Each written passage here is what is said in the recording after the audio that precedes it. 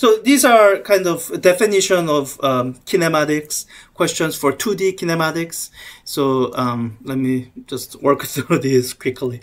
So this question, it describes the position of a particle that's changing. So let me kind of sketch it out. So if you are imagining an axis, so this is my x-axis, y-axis. Let me just mark 1, 2, 3, 4. By the way, you don't have to draw these when you're doing these questions. 1, 2, 3, 4, 5, 6, 7. So I just like to sketch it out to make sure that there's a solid conceptual picture as I answer these questions. And I guess I do recommend that you draw them, even though you don't have to.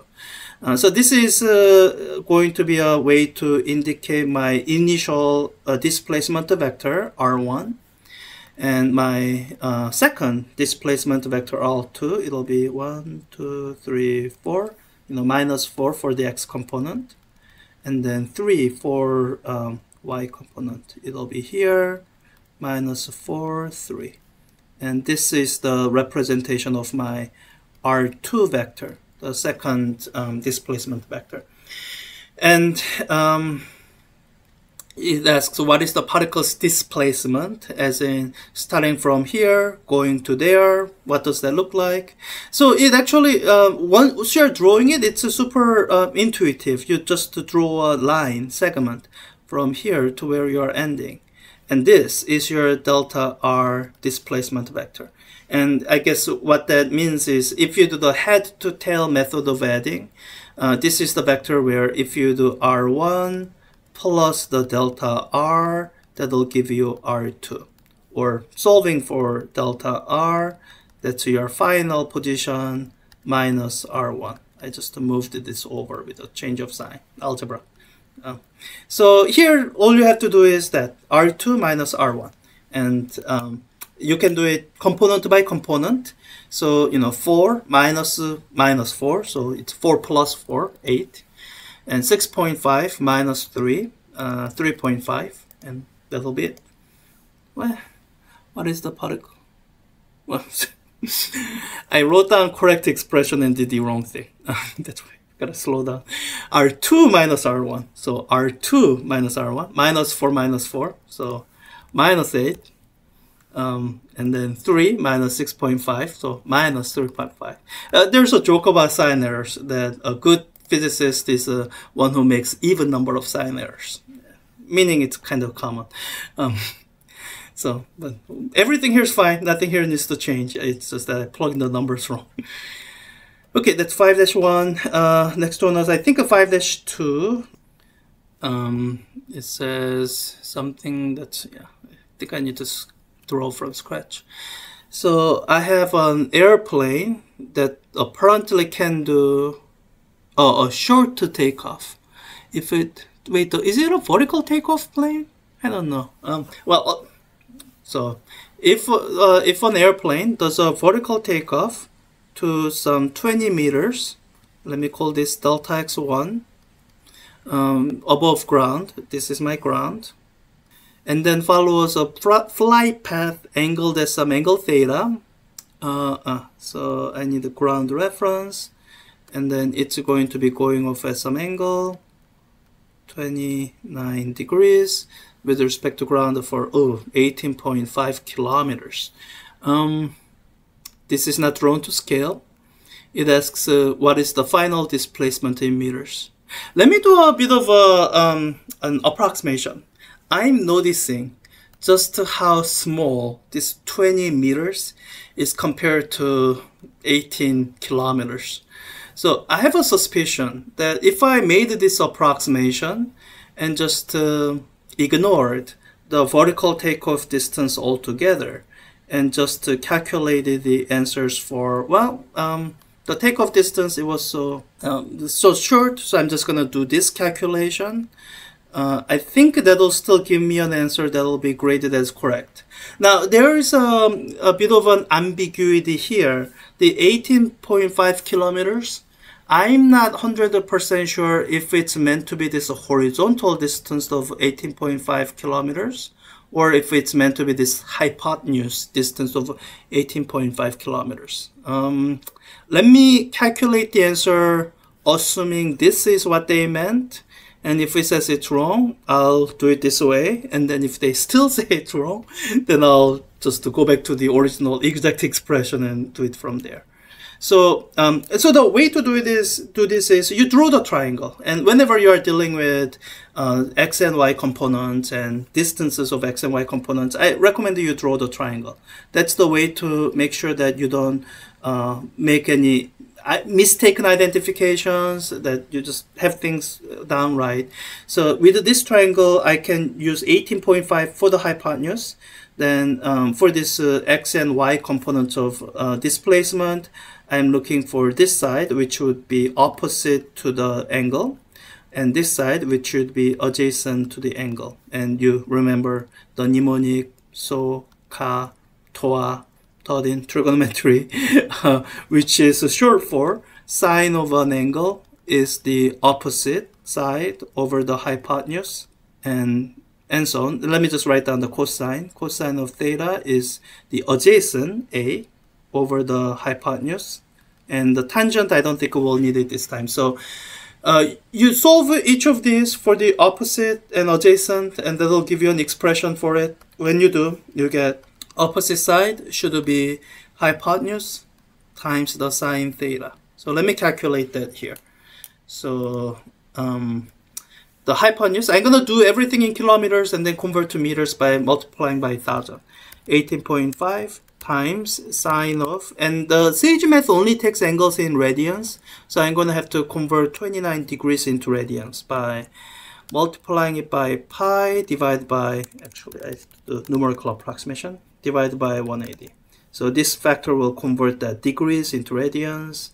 So calculate the numerical answer, 8.969 kilometers. So 8,969 meters. Wait, sorry, that's opposite.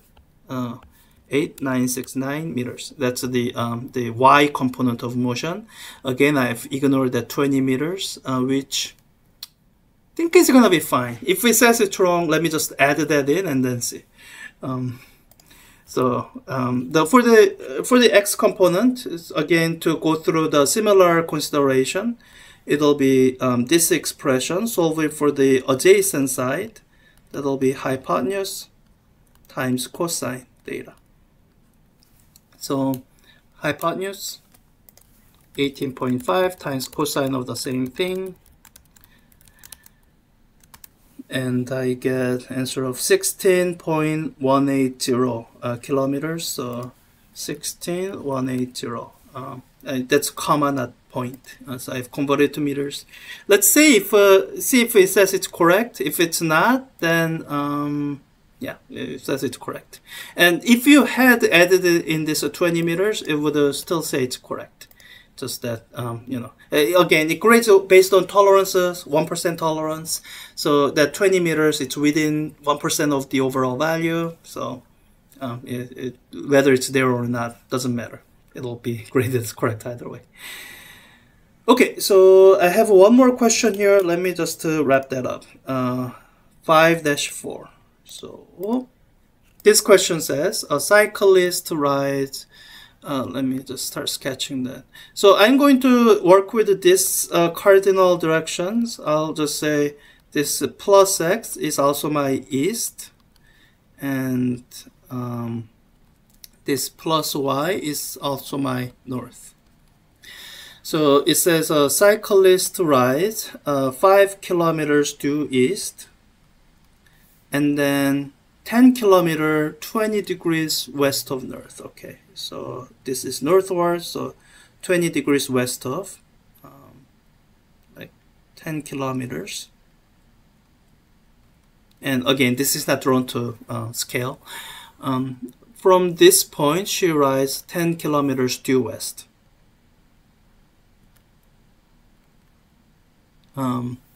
What is the final displacement from where the cyclist started?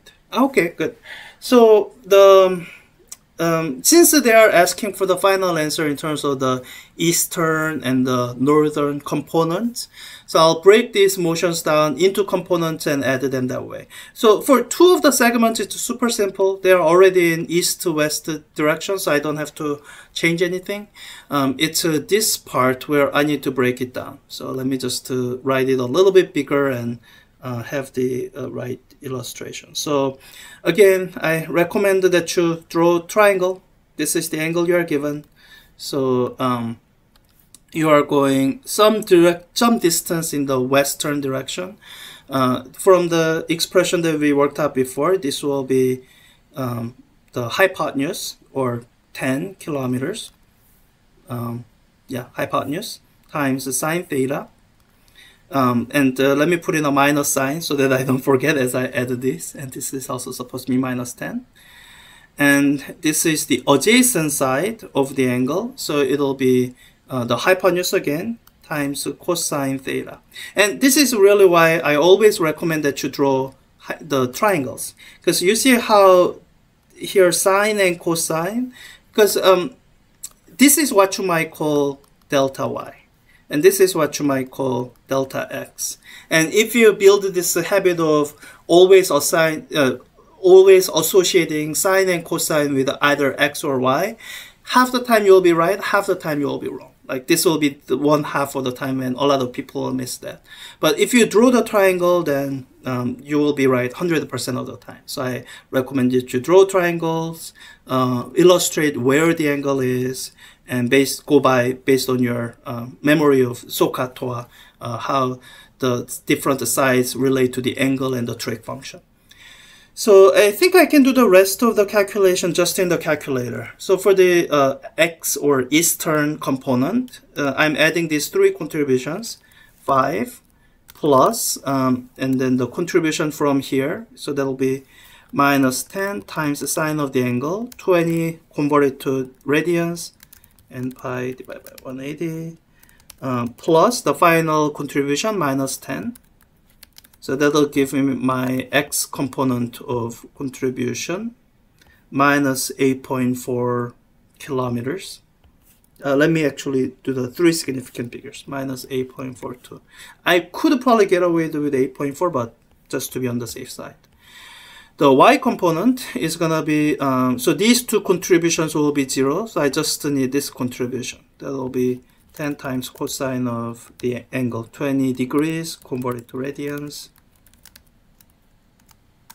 9.3, round up, so 9.40.